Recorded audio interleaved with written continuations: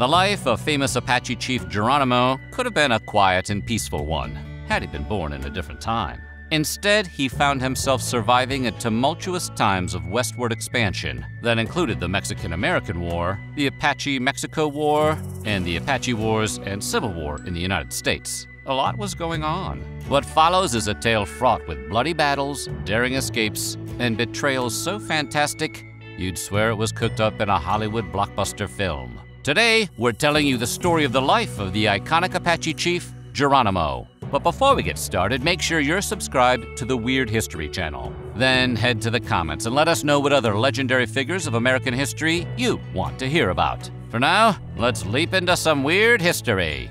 Geronimo!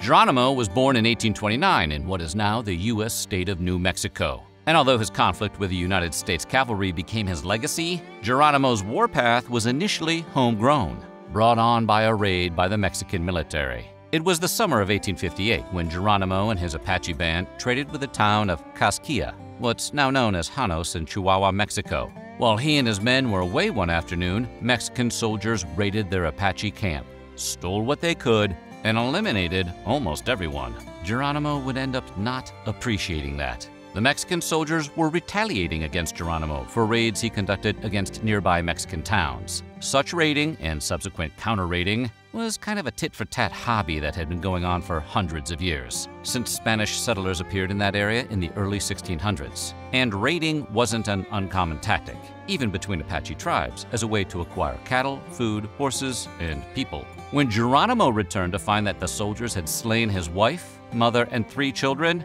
his entire family, he lost all purpose in his life, but found it shortly thereafter in the form of revenge. For almost a year, Geronimo solicited help from different tribes to get revenge against the Mexican army. That's the kind of vengeful patience they make Charles Bronson movies about. As he assembled members of surrounding Apache tribes to avenge those massacred, they decided no one would be better to lead the battle than Geronimo, because his loss was deemed the greatest. He led the Apache warriors into a bloody 2-hour-long battle that saw the defeat of just about every foe on the battlefield. Geronimo himself dispatched dozens of men until he was left with nothing but his knife. He later wrote of the whirlwind experience of succeeding in battle, exacting his revenge, and almost immediately rising in stature as a wartime leader. After that battle, most of the Apaches in the war party went back to business as usual, but not Geronimo.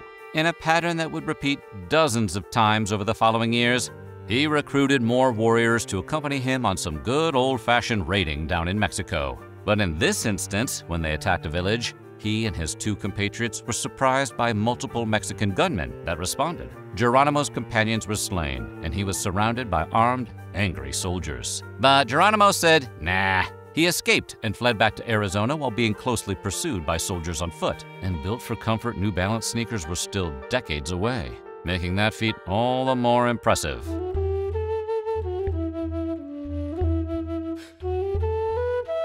The most battle damage many people experience is taking a dodgeball to the head, which usually meant you could skip the rest of gym class. Well, replace dodgeball with hot speeding lead, and you have Geronimo's story. Fueled by his initial success and vengeance, Geronimo continued on his warpath.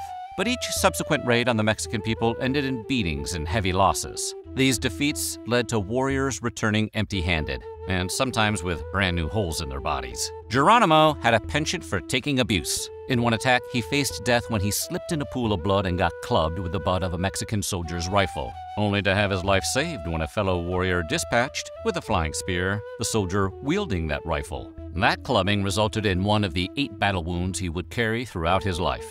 In another nearly successful raid, the Apaches were followed by soldiers who shot Geronimo several times. The opening volley hit him right in the face, but Geronimo either didn't notice or didn't care because, as the story goes, he got right back up and fought his way to safety. And that is more than we can say for the dodgeball court.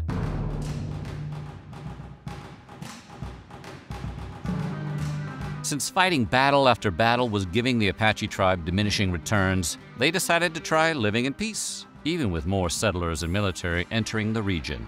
The chief of Geronimo's tribe, Mangus Colorado, traveled to the settlement of Apache Tejo to broker a peace deal with the military officers at Fort McLean. The deal was to end raiding activities by offering food and supplies to the Apache bands who would live peacefully near the town. You've probably heard the old adage, if something seems too good to be true, it usually is. Well, Mangus Colorado found this out the hard way when he led half the tribe to Apache Tejo. It turned out to be a double cross, resulting in the whole lot of them being slain by U.S. soldiers. Although there are reports that the death of Mangus Colorado happened years earlier, a death that happened under murky circumstances while jailed by the U.S. Army. The ever-wily Geronimo, when half the tribe failed to return, escaped with the rest of the tribe. And after the dust had finally settled and his people were safe again, his Apache tribe named Geronimo the tribal chief. And his reputation began to precede him, if it hadn't already. It was the summer of 1863, and the smell of fresh grass and a successful raid was in the air. The Apaches were in need of supplies,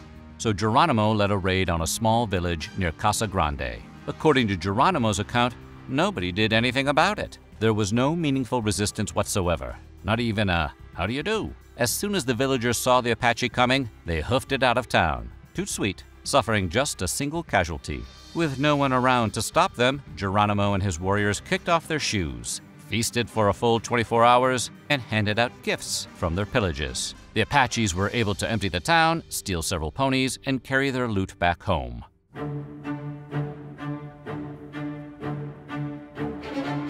In the 1870s, with all sides tiring of conflict, Geronimo and his people were able to move back into Fort Bowie, New Mexico. Upon their arrival, Geronimo spoke with the man in charge, General Oliver Otis Howard, a former Civil War officer whose treatment of Native Americans earned him respect amongst the Apache and the nickname the Christian General. Geronimo was one of those admirers. The legendary chief wrote that the general always treated the Apache as brothers, and that he, Geronimo, never had as good a friend in the U.S. as Howard. He went as far as to say that, as the purest white man in the U.S. Army, Howard's time as commander of the Apache's post was remembered fondly. But that time wouldn't last. Roughly a year later, several important Apache chiefs and warriors were invited to confer at Fort Bowie under the guise of peace, largely to end raids being led by Apache tribal chief Cochise. Anyone familiar with the Red Wedding episode of Game of Thrones already knows where we're going with this. The group was led into a tent where they were ambushed. Several were cut down by soldiers and others were captured. But if you've learned anything about Geronimo by this point, it's that you should never give him a reason for revenge. In retaliation for this treachery, Geronimo banded together 2 other Apache tribes and attacked a freight train. They captured several prisoners and offered a prisoner exchange for those taken at Fort Bowie. The U.S. Army refused, and Geronimo made good on his threat. The prisoners were eliminated, and Geronimo's crew disappeared into the mountains, further solidifying his fearsome reputation.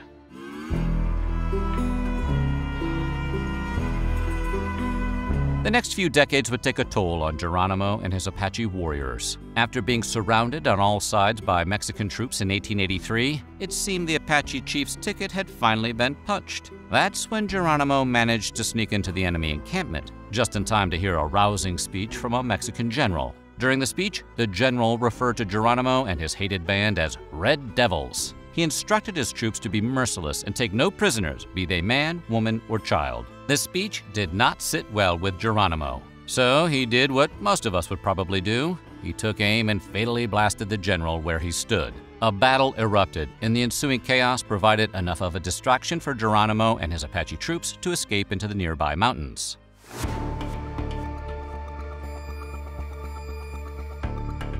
"30 years is a long time to do anything, especially constant fighting. Geronimo was ready to settle down with his people at Apache Pass and live out his days telling kids to get off his lawn. But once the beloved General Howard left, things between the military, the settlers, and Native Americans became tense. Geronimo himself was once jailed for 4 months for just leaving the reservation, although in fairness, he is the kind of person you need to keep track of. During this time, U.S. forces asked prominent chiefs and warriors to meet with them at Apache Pass to discuss future relations. Fool me once, shame on you. Fool me twice, well, you only have yourself to blame. That's why the Apache fled the reservation, for fear of another trap. This did little to stop the advancing troops. After being pursued and attacked relentlessly, Geronimo and his band of 250 Apache tried to fight their way to freedom. After running for so long, with no place left to go, Geronimo ultimately surrendered to U.S. troops. This was to be the final surrender of the Apache chief's life. and he raised the white flag to Lieutenant Charles B. Gatewood, who was played by Jason Patric in the movie. Nobody should have to surrender to the star of Speed 2. Geronimo was toured around the country in parades and celebrations like an old Batmobile, including the second inauguration of President Theodore Roosevelt. He presided over what was left of the Apache tribe. He wrote about how much of what was promised the Apache was not delivered, attended the St. Louis World's Fair in 1904, where he marveled at riding a Ferris wheel. He was a pioneer in self-branding by selling his own autographs. He participated in Wild West shows, became a member of the Dutch Reformed Church, and when he finally slowed down, he kept house for one of his adult daughters. Oh, and he also dictated his autobiography, Geronimo's Story of His Life, which you can still get today. In February of 1909, after an evening of drinking, Geronimo was flung from his horse and lay in the rain all night before he was found. He succumbed to pneumonia a few days later. The last words of this hell-raising warrior was a request that his daughter always be looked after. So what do you think? Which facts about Geronimo's life surprised you the most? Let us know in the comments below. And while you're at it, check out some of these other videos from our weird history.